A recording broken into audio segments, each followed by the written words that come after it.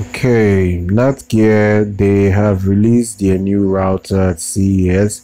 So this model is the Wi-Fi 6E router, premium router if you're looking for something to connect many PCs. It's gonna do it very well for you with the best speed possible, at least available right now with the technology they implemented in it. So the Wi-Fi 6E it's it's coming with the top of the line 6 gigahertz range. It's really fast. It's really fast, way faster than your previous 5 gigahertz and 2.4 gigahertz that existed in your older Wi-Fi devices. It's definitely going to be able to give you some of the best speeds that you can find right now. It's not cheap. It's $600. It's really on the expensive side of things. You know, routers are not normally this expensive, but I think for the speed, I think it's understandable.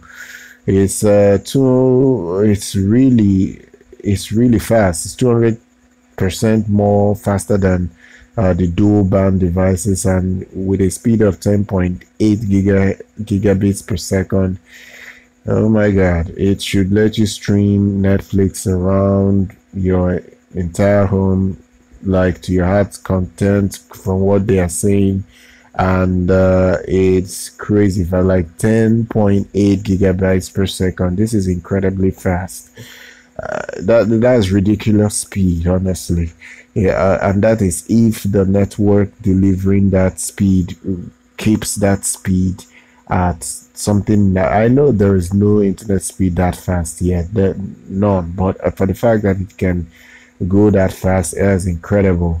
So Wi-Fi has been worked on for decades. They have been advancing them. It's slowly but surely going up.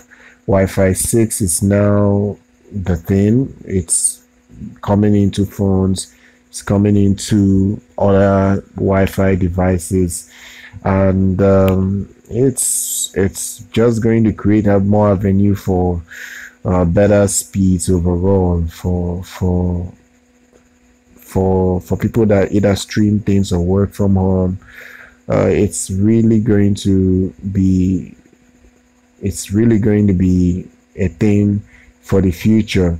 So other than that, there are other things that have come out. There are other brands. I think TP-Link launched something similar, another Wi-Fi stuff at CES, but I just didn't feel like covering that particular model. But for now, TP-Link launched something similar.